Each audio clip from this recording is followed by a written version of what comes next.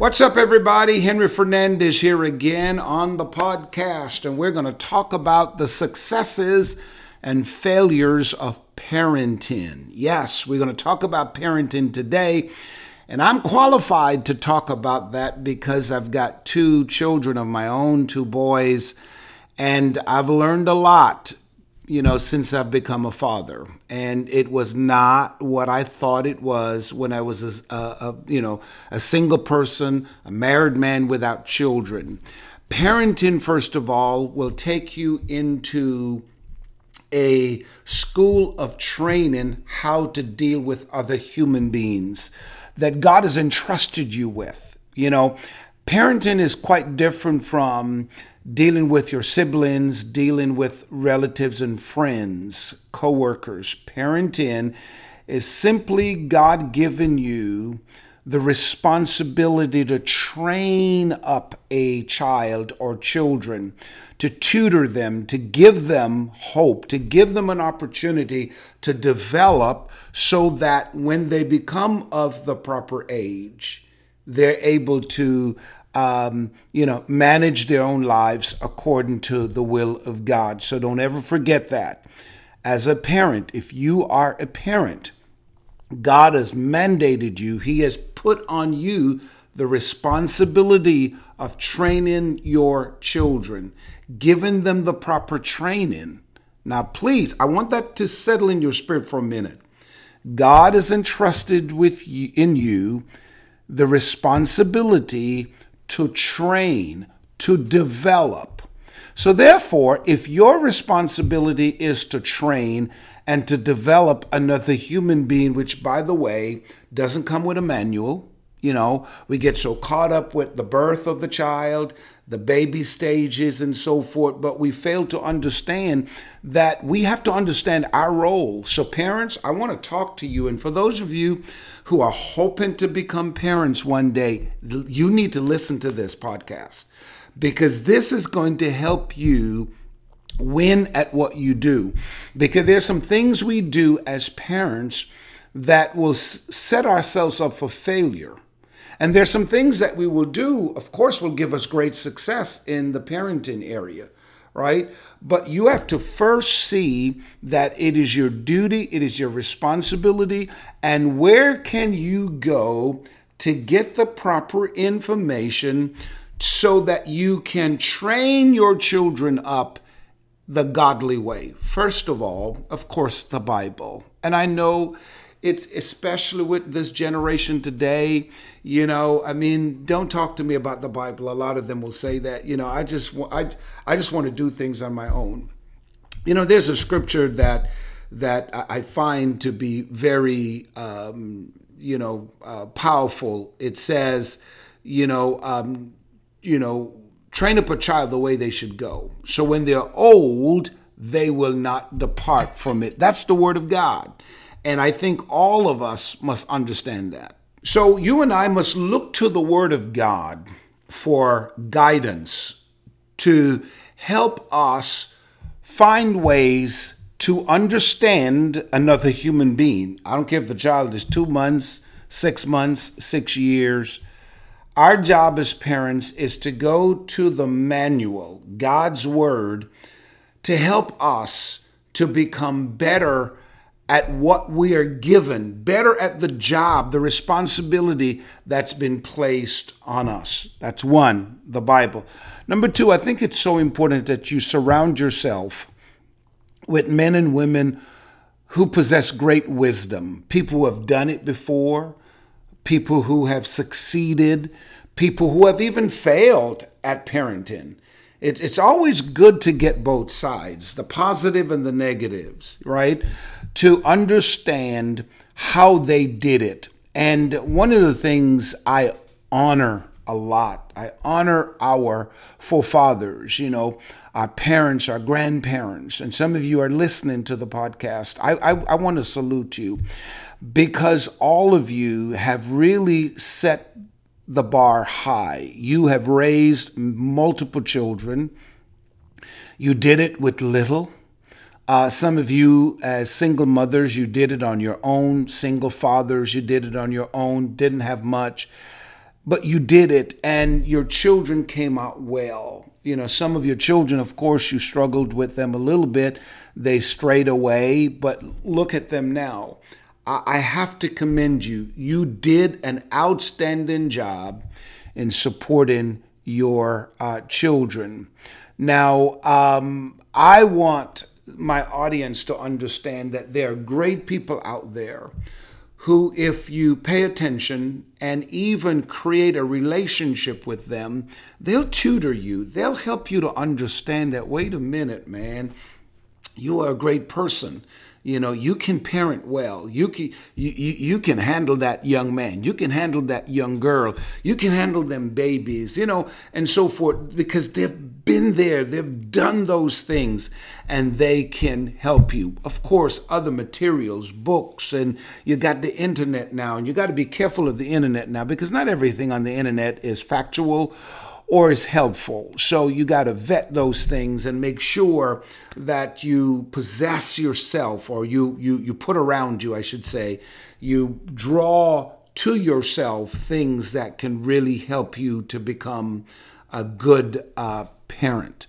Now, parenting is, I think it's a wonderful experience. It's a wonderful experience to give birth to a child.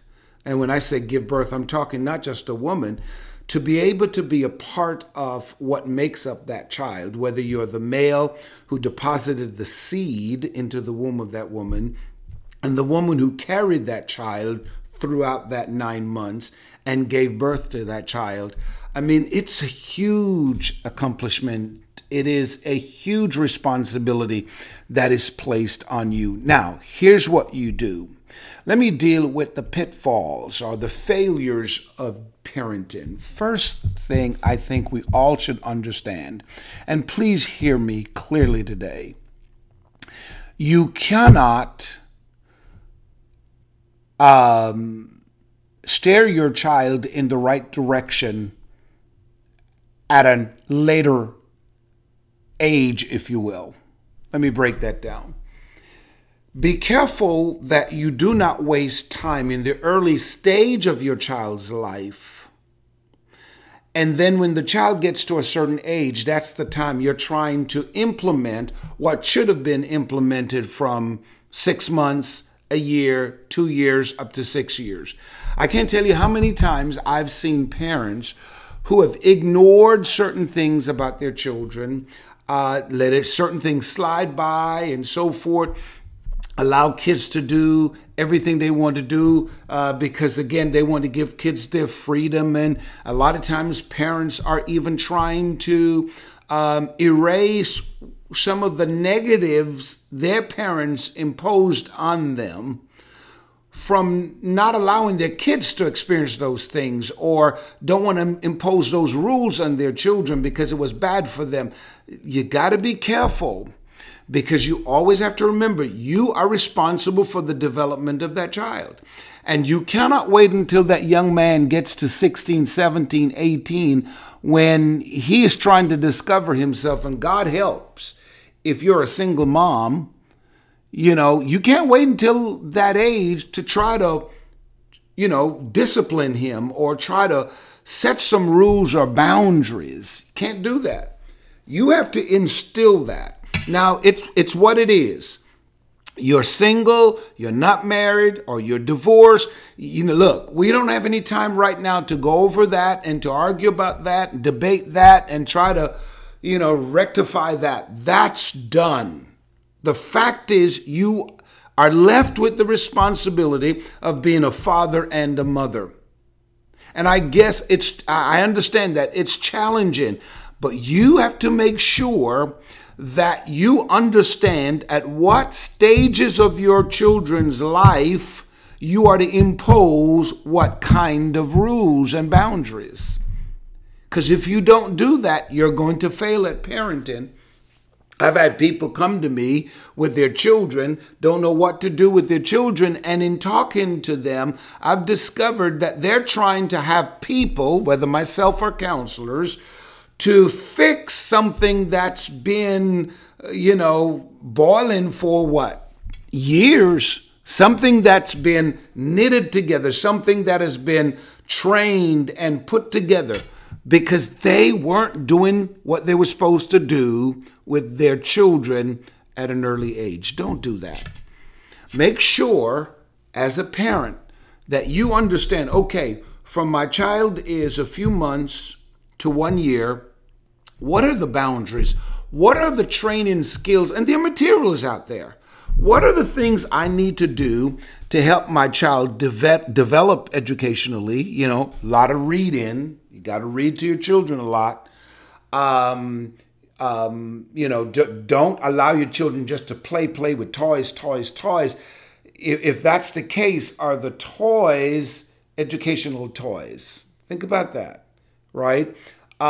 You have to also set sleeping patterns for your children. I mean, simple things like that. If you just let your children just go run wild, do whatever they want to do, then of course it's going to affect your sleeping pattern and so forth. And then you can't wait until, 2 years, 3 years trying to wean them off a bad sleeping pattern. You have to take responsibility and take charge over your children. You've got to do that. So you got to set these boundaries, right? When your child is going to middle school and high school, you've got to set certain boundaries because you have to understand when your son or your daughter is in high school, it requires a whole different set of rules and boundaries from when they were in elementary and middle school. I mean, because you see, your daughter, when she was in elementary, she's trying to find herself and all that kind of stuff.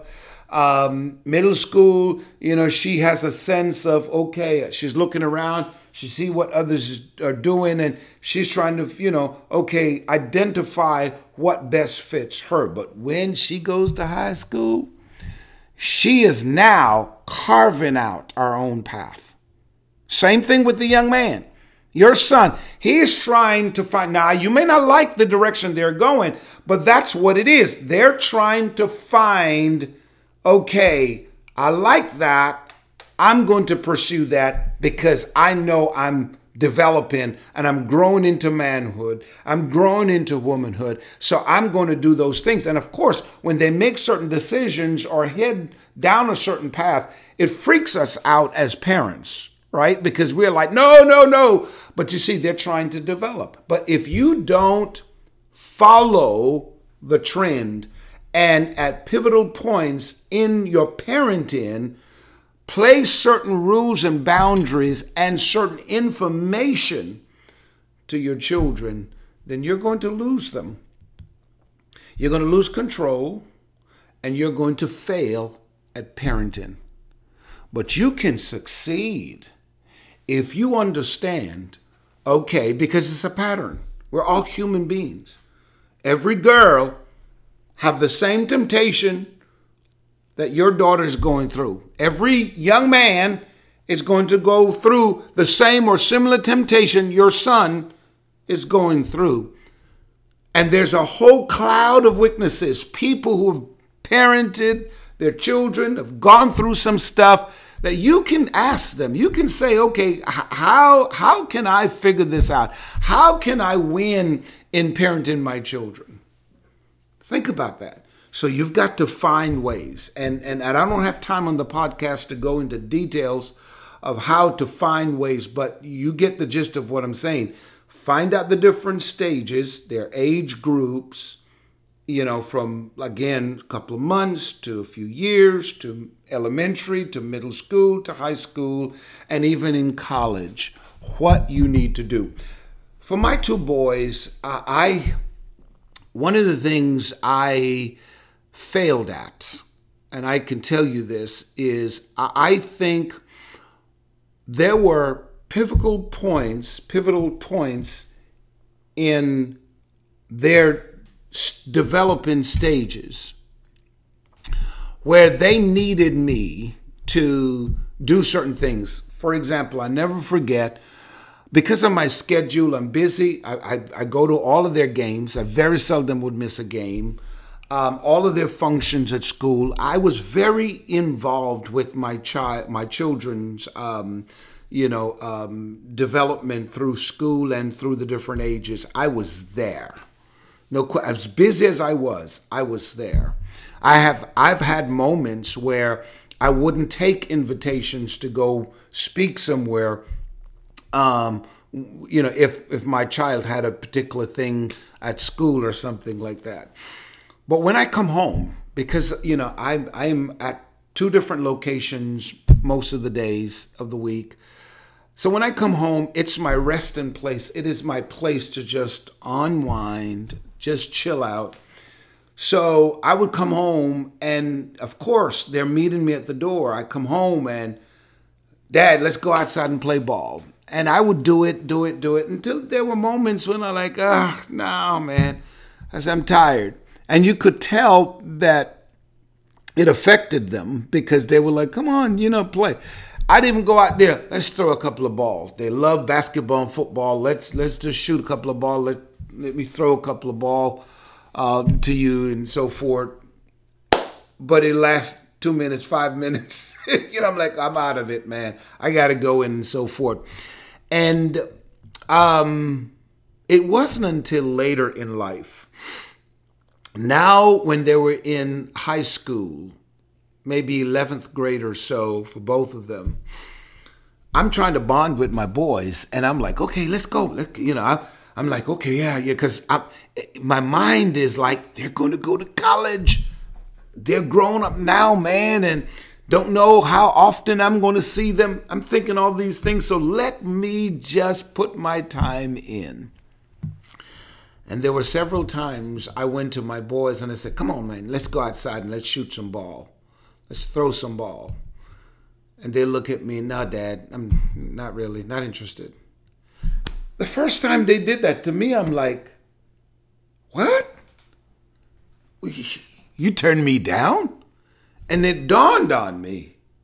That's exactly what I did them. Now, Marky, I was busy and I was out there, bringing home the bacon, if you will, trying to keep a roof over their head, trying to support the family. I get that. But I wish I could take those days back. I wish I could take those days back where I could come home and say, hey, boys, let's hang. Let's hang out, man, together. Let's roll. Let's just play. They're not. I mean, we used to jump in the car, especially my youngest son. He and I love the water. I mean, we're beach lovers. Let's go. And I look forward to that. Now, multiple times, hey, he'll come home from college and I'll say, let's take a ride. Oh, no, Dad, because he got his own plans.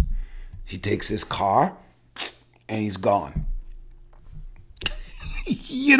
So parents, I'm telling you, 18 years goes by quickly. That will go by you so fast like lightning, man. So what you need to do, spend quality time with your children. Now, of course, there are times like me, I'm not going to beat up on myself and say, boy, all the times I should have, made the effort to go play with my kids. I should have utilized those moments to do that. No, there were times I was just really tired. I can't do it, But you get the gist of what I'm saying, that there were times I could have, but I didn't. Now I would love to redeem those moments, and I can't. Don't wait until it's too late, for you to try to, bond with your children. Parents, you have to bond with your kids. You have to. They have to find you as a trusted friend. They know the difference between buddy friendship or just a confidant, someone that they can feel safe around. I always tell my boys, there's nothing you can tell me that would make me so angry at you. Now, I may tell you you're wrong, but I want you to feel comfortable to come speak to me. I don't ever want to make you feel you can't be open and be vulnerable to your dad. I want you to speak to me. Parents, you have to provide that safe haven for your children. You've got to let your kids know they can come and tell you anything. And yeah, you may get a little bit angry, but you are there for them. You're there to empower them, to equip them, to help them.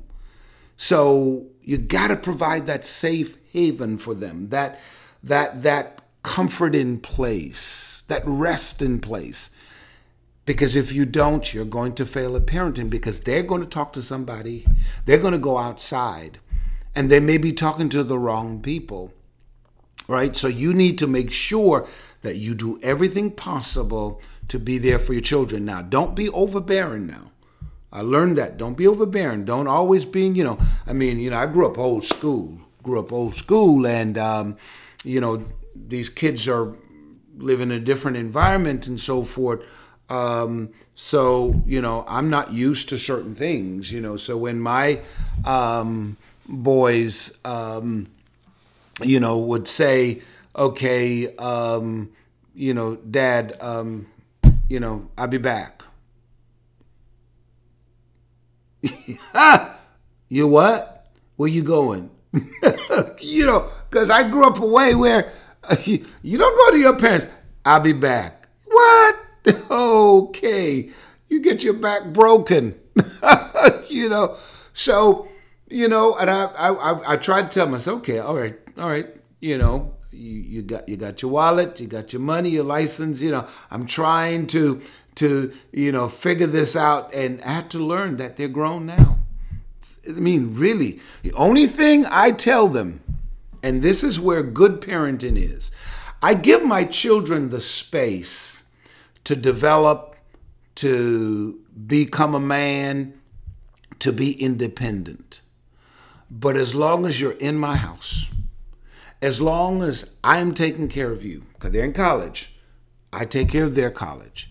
I take care of your food, your dwelling, everything.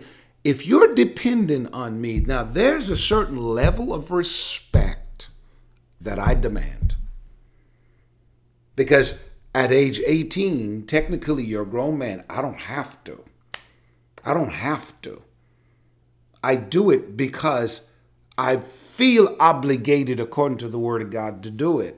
But I don't have to. There's a lot of fathers out there who don't.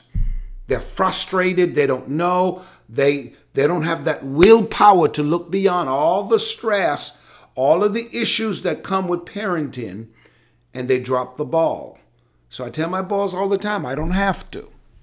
But as long as you are under my care, there's certain things I will demand. You see, this is it. Parents, you got to break it down to your kids.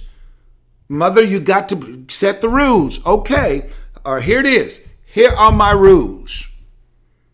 Now, you have a choice. You can obey these rules, or you can decide that you're not. However, whatever you choose, you have to bear the consequences. If you abide by my rules, oh, fine. You'll be taken care of. Everything is okay. I'll go beyond and above to help you out. But if you decide you're grown, you're going to disrespect me, then don't expect me to be loyal to you, because I don't have to.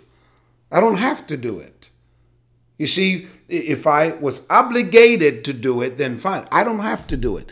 And once your kids understand that, then you've set the boundaries and you're cool. You're okay. Shouldn't be no problem. So you parents must understand you hold the key to all of this, right? And then let me just try to even close it off, because there's just so much into this. But, for those of you who are single or you're divorced and you're dealing with that, I understand.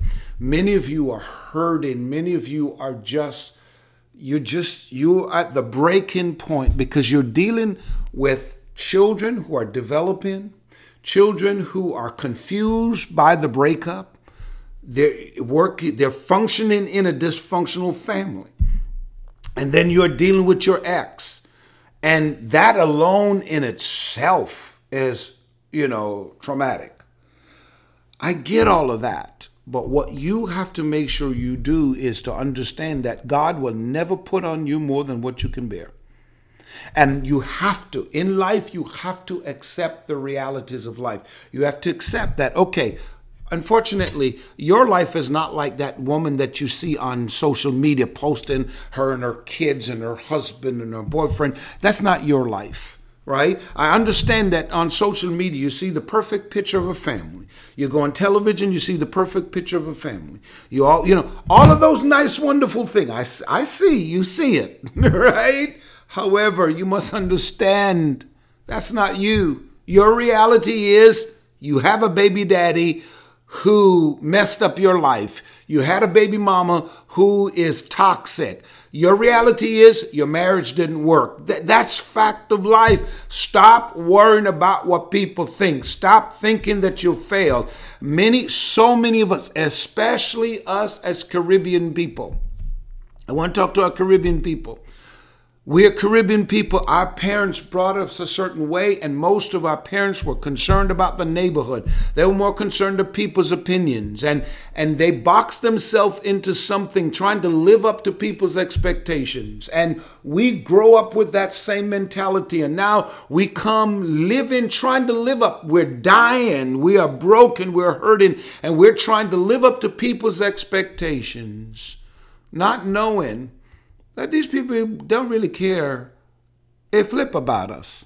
They don't care nothing about you and me, right? Their opinions fluctuates. One minute they think this, next minute they think that. What you need to do is focus on you. Accept and embrace the fact that you are now a parent, single or together raising that child. Your job is to make that parenting the best you can. So at the end of the day, because there will be a time you have to wean yourself off those children. If you're a mother and your kids have passed college age and you're still taking care of them and they're not making an effort to go out there to start a life on their own, you are supporting their bad habits. You're supporting their bad habits. Not good. You have to cut them off. See, I know at some point in time when my kids graduate from college, that's it. In fact, I told them, when you graduate from college, that's it. I will always be here for you, but don't expect all of this. Don't expect all of this, because I have denied a lot of years and resources and redirected it at them. And there's ought to be a time for me.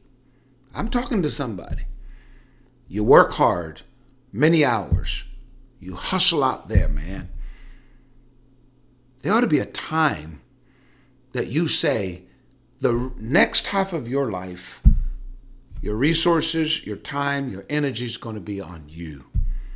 Because believe me, these kids today are not like the kids back in the 60s, 70s, even 80s and 90s. They're different. Don't believe, and they're not evil, they're not bad kids, but don't expect them to come take care of you when you're old.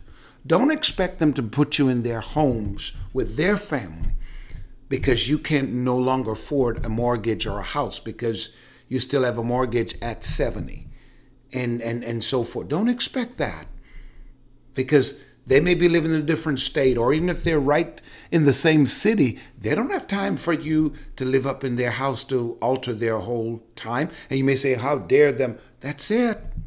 They're not obligated to. So that's why you've got to take care of yourself.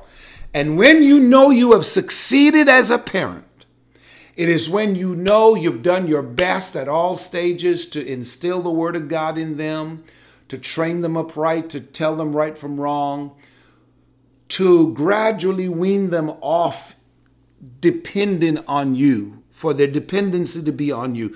When you gradually do that, and then you get to a stage where after you have done all that you can for them, you can relax and say, now it's time to take care of me.